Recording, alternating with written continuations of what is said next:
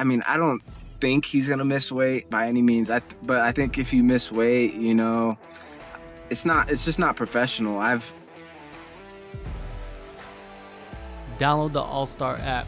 Make your picks for UFC fights, challenge your friends, level up and win prizes. Link in description. Get it now. All right, it's like 2023, man. It was an interesting year for you. When you look back at it, I mean, you're supposed to debut in January, and then that was extended all the way to August. Looking back at everything that you had to endure, I mean, there were some things, outside, and the adjustments that you had to make. What kind of year was that for you? Oh, it was a hectic year, brother. We had to make a lot of changes with me changing camp, and had a couple of injuries I had to deal with. I had to have an eye surgery and, let my knee heal from an LCL tear. So it was a lot of adjustments, but I made a lot of growth. Even though I had to take a lot of time off of actual competing, I was still training almost every day and, getting better. So I think it was just a building year. I got my foot in the door, and I think this year and the next couple that follow are going to be big for me. For sure. And let's talk about the debut against Francis Marshall. He was an undefeated prospect. He came out and had an incredible debut. You finished him in the first round. I wanted to ask you, what holes did you see in his game? I just thought I was better everywhere. He's a decent boxer. We haven't seen a lot of my striking, but I trained with some of the best strikers in the world. So I have it. I just haven't had to use it.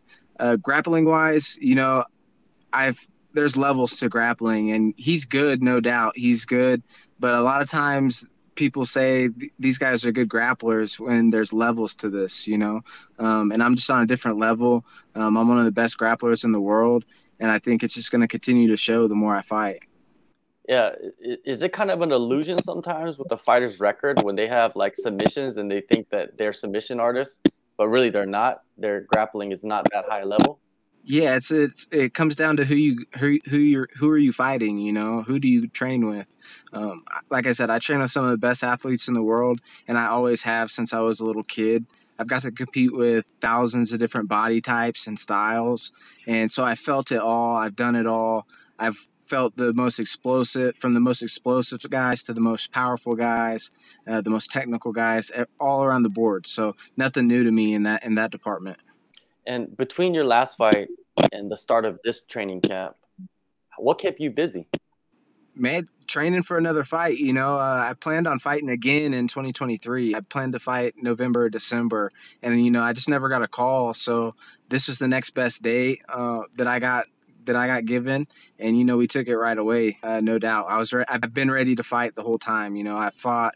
I think it was August 12th, and about August 20th, I was ready to go again. So. We just been waiting around, training, getting better. That's about it. And does it help when you only fought for less than a round? You know what I mean? And you come out like pretty much unscathed?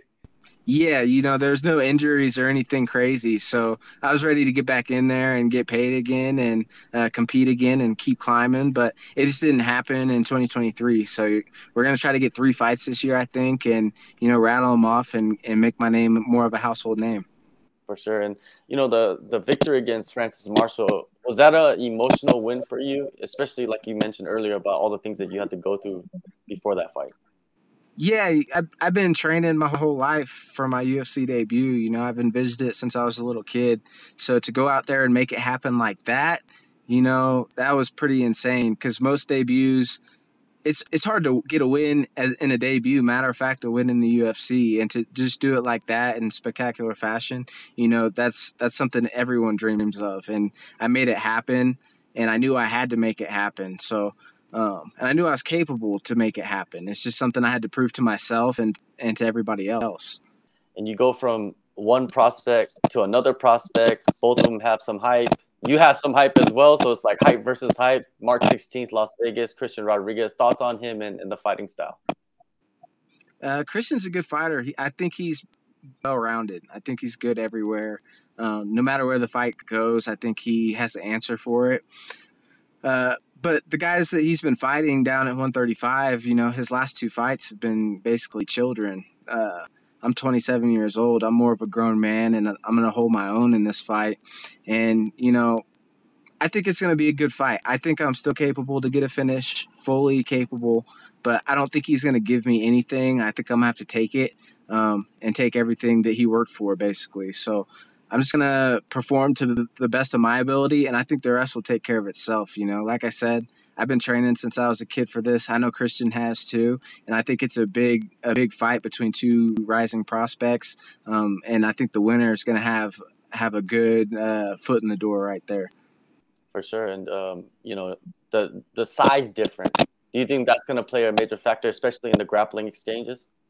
I think me and Christian are probably, when we get in there, we'll probably be the same size. I'm not super big at 45, but I have always fought at 45, so I'm used to moving bigger bodies around.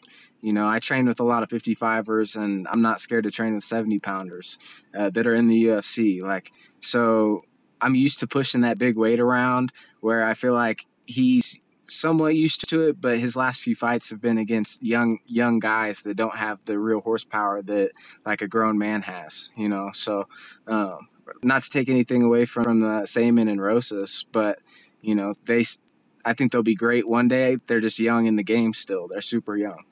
Yeah, there's like levels of strength, right? That you have your strength when you're like a young man, but then there's that grown man strength and then the old man strength, right?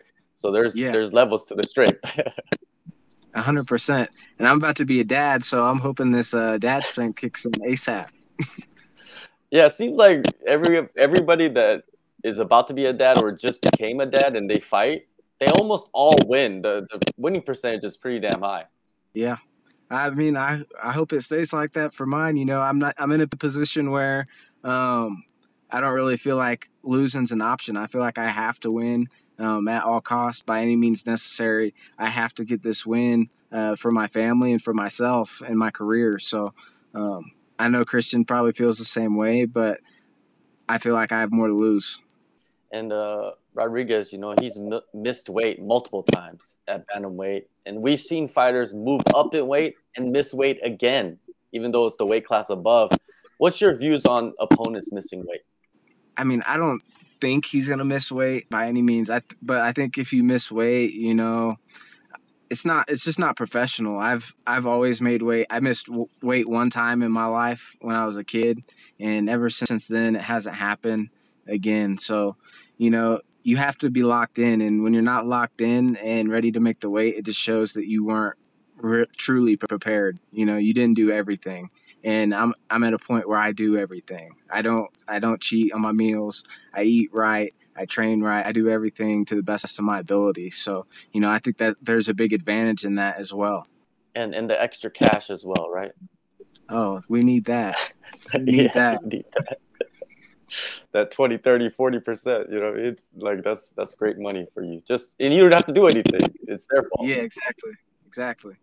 And you know, you transitioned to Factory X. You got a awesome team around you. Coaches is crazy. How has that evolution been for you? You know, I mean, you've been there for a little bit now. Oh, it's been great. You know, it was hard making the move out here. I had to change a lot in my life to make it work. But ever since we got settled, you know, everything's been smooth. I actually live right outside the gym in my RV, so I just wake up, brush my teeth, and go train, you know, all day. So it works out really well. I love the coaching staff. They've done nothing but help me, and I love my training partners. Yusuf Zalal, Chris Rodriguez, Markel Maderos, everybody. They're all such good people, such great humans and partners for me.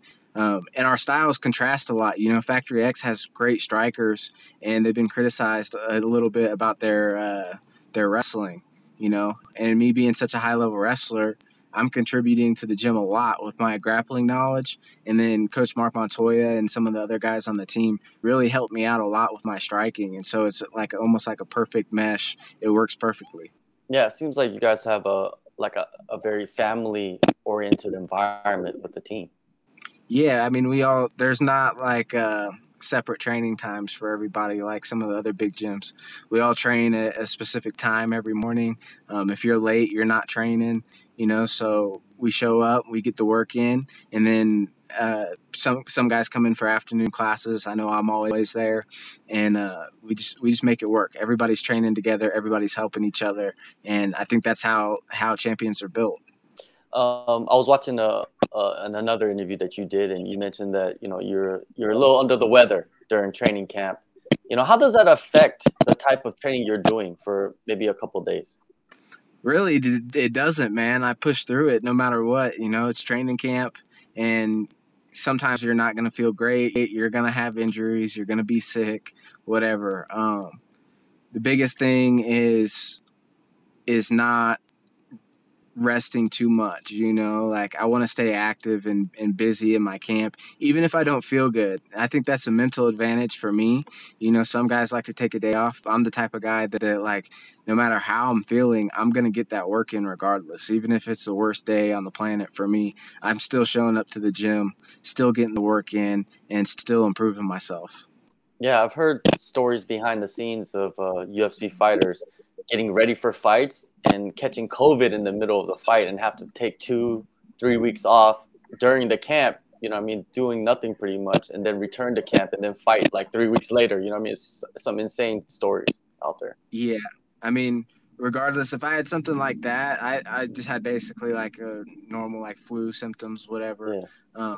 But if you have something like that, you got to kind of take that into your own hands. Like go work out by yourself where no one's at, because you don't want to get your whole team sick by any means, but also you have to make sure you stay busy and get your body prepared for what it's about to go through.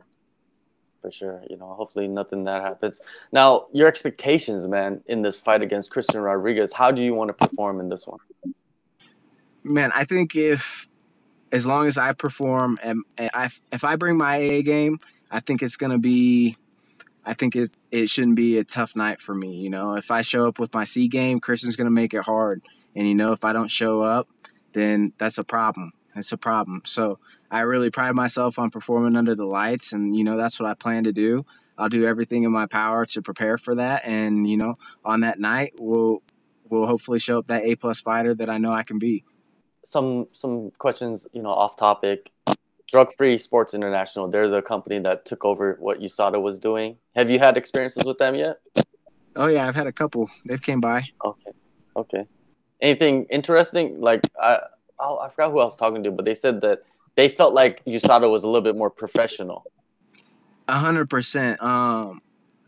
100%. So they came in, it was basically the same system, but you could really tell the difference in quality of the materials. Like, when they took our urine sample and stuff, it was just way cheaper containers, and they kind of threw both samples in the same bag, so it felt a little on the cheap end. The division you fight in, featherweight, Ilya Topuria is the brand new champion. I wanted to get your idea of like what would be the most interesting matchup for him next. Would it be a rematch with Volk, Max Holloway, Yair Rodriguez, Sean O'Malley? What do you think is what's interesting to you? I want to see how Holloway performs this weekend. But I think that would be an exciting fight because it would almost be like same situation as he's about to have this weekend. It's almost like Holloway's power output versus Gaethje's power. So I think it's going to be the same thing with the Topuria fight. I'd like to see that fight with him and or Yair. I like the Yair fight because Yair's kind of crazy. He throws a bunch of crazy stuff, and you can really change a fight and throw someone off by doing some of the tactics he uses. So I think that would be an exciting fight as well. Yeah, it's exciting. It's always exciting times when the champion changes, right? Yeah, of course. I mean, it's sad too. Volk was such a great champion, and I have nothing but respect for him. He never really did too much. He just stayed in his lane and was a great champion. So it's sad, but it's also important for the division to keep continuing forward so guys like me can get up there and kind of take their place. For sure. It's starting to happen. Those types of things, the next generation of fighters are starting to rise up. You get your opportunity, man. March 16th, UFC Fight Night in Las Vegas. Isaac, thank you so much, man, for taking the time, and all the best. And I heard that you're gonna have your first child, so congrats on that, and maybe you get that 50K, 100K. Who knows what it is? Let's get the money. Yeah, let's get it. Let's get it. 100%. Appreciate the time, brother.